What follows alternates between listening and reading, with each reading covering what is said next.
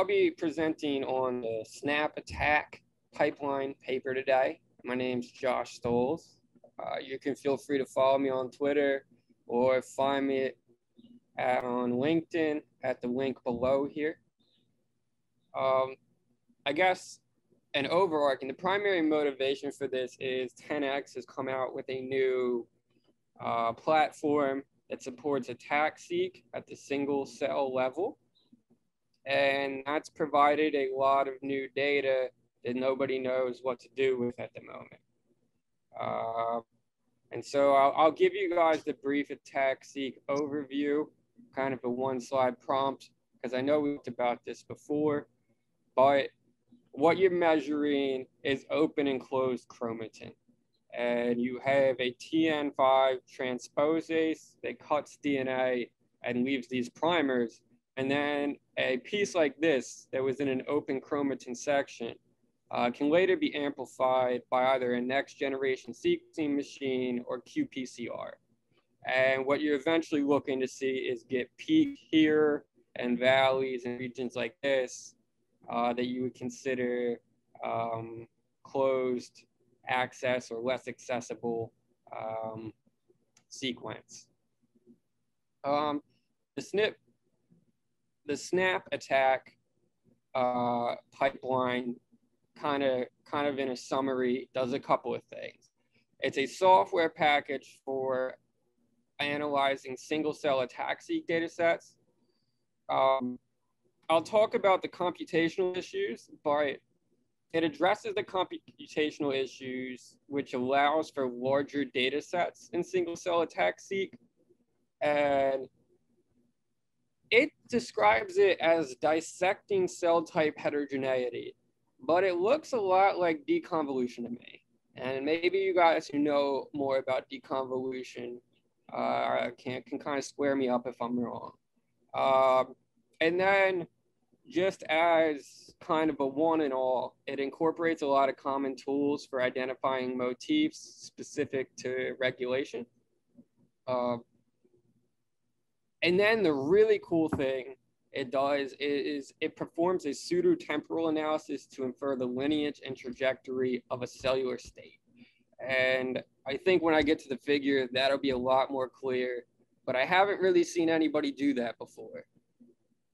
So here's the pipeline here, and it flows top row, then into second row. The quality control selection is pretty normal. Filtering for cells and reads based on some pretty typical quality metrics. Where they kind of diverge from any traditional point at first is in this third step with the dimensionality reduction. So most will skip to here and map all of these peaks. So each, remember, here is a peak, here is a peak, here is a peak. And you get something like this in IGV. And then we'll train a neural network over it to eventually try to deconvolute the data. This has major scaling issues when you move to single cell because you're moving into tens of thousands of cells and the computational time gets unrealistic. And so people had been scaling back their data sets, and this seems to have resolved it. What they did is say C1 here that we're looking at. C1 for each certain base pair, I think it was 4 kilobases they used. This would be 0, 0, 0, 0, and they put a 1 here. 0, 0, 0, 1. And then they used dimensionality reduction. I think it's stochastic, shoot, I forget the name now, but it's like PCA, to get clustering. After that, they annotate, and only after they annotate do they do the peak calling. Now, just like with differential expression, you can do differential peaking. You could see here that C2 is lacking a peak at this region, whereas these two are. And so that might be significant to gene expression. getting motif analysis. So motif analysis is kind of a pattern within a pattern of DNA sequence, right? And so sometimes that pattern of DNA sequence that is open and accessible is what's driving the differentiation here.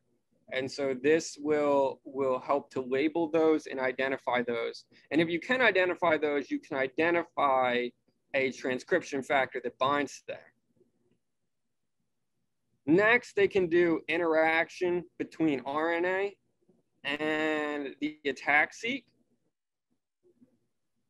So this isn't necessarily the clearest figure here, but what they're demonstrating is that an ATAC-seq in a promoter, or excuse me, the chromatin in a promoter here can downstream affect an expression later on.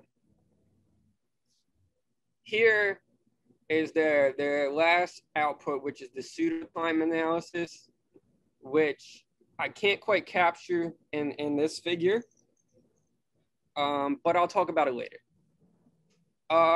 So here's the first result, right? So we have in A here, two dimensionally reduced pictures.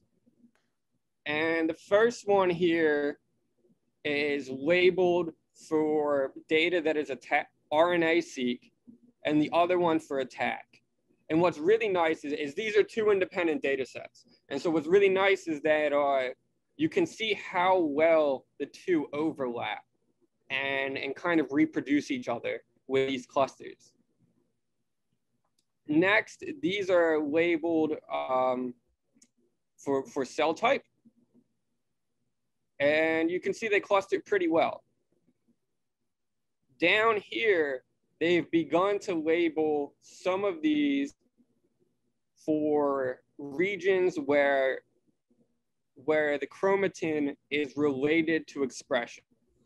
So each box here is a peak related to gene expression, and the ones with yellow in them are considered to be highly, or no, it's where a SNP is associated with expression. So in this region, you would have chromatin and an EQTL that are associated with expression. I think that's really useful. It's kind of a step further we could take with our differential expression if we get this data. I mean, there's a lot of things we could answer with this. This is the pseudotime graph.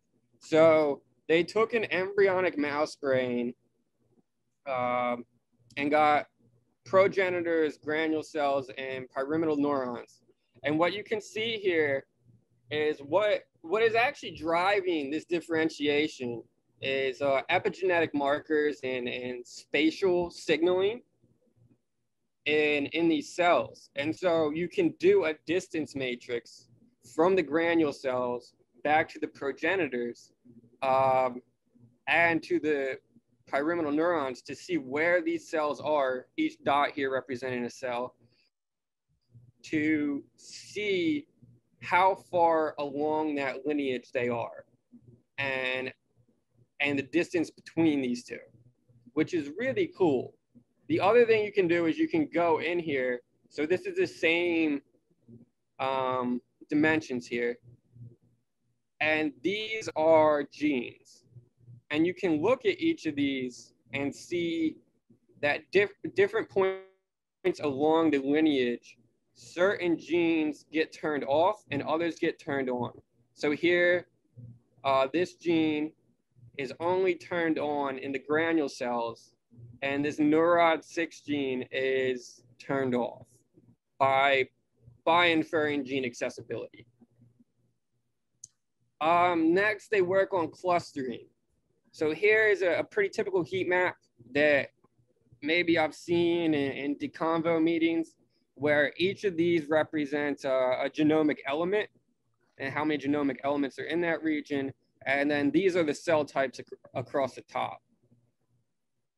They got a gene ontology call for each kind of cluster here. And I didn't look into it too much, but I would assume it's kind of intuitive and maybe reaffirming to their cause. They were able to determine a motif that was driving this differentiation, this kind of separation from the other clusters. And there will be multiple motifs, but this is the top one. And you can match that then to a transcription factor, which is really nice because this is telling you a lot about regulation in these different cell types. Up here up top, they've got two different data sets just to show they could do this in complex tissues. This is secondary motor cortex with 55,000 about, and I think the other one's 5,000. This little stop share is in the way. But what you can see is it's actually able to cluster them fairly well.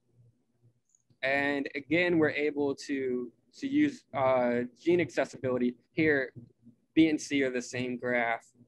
And you can again see that some genes are only accessible in some cell types. This is a wordy slide, but I'll make it quick. So the key differences between other software that I found, it incorporates a lot of tools. So this includes the differential ATAC-seq, the upstream analysis, as well as the heat map outputs. It identifies cell types in an unbiased manner.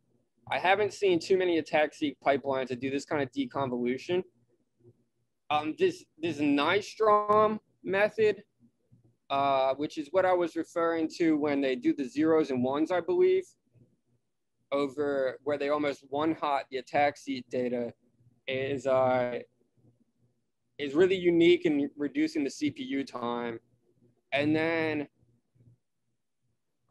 it can integrate ATAC-seq and single-cell RNA-seq data to predict promoter enhancers and pairing relations based on statistical association. And they did caution that they weren't strong associations. But I don't think that's any different than any other kind of in silico analysis. And it's much more confirmation than just one by themselves. The clustering approach is fairly nice, and of what they showed, at least, it was fairly clear.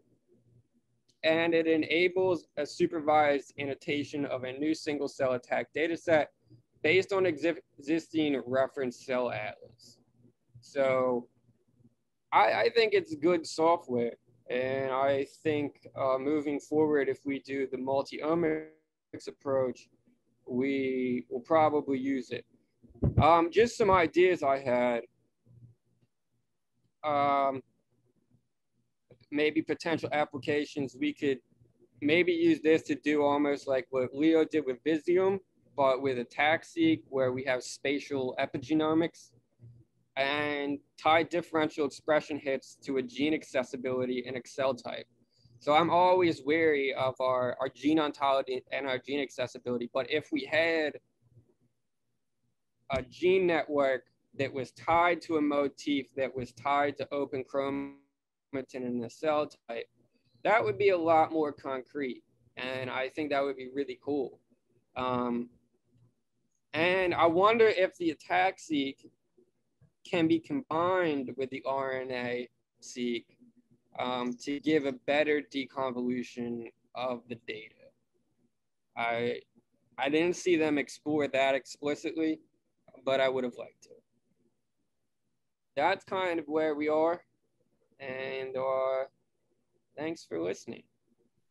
And this was derived from this paper, Comprehensive Analysis of Single Cell ATAC-seq Data with SnapATAC.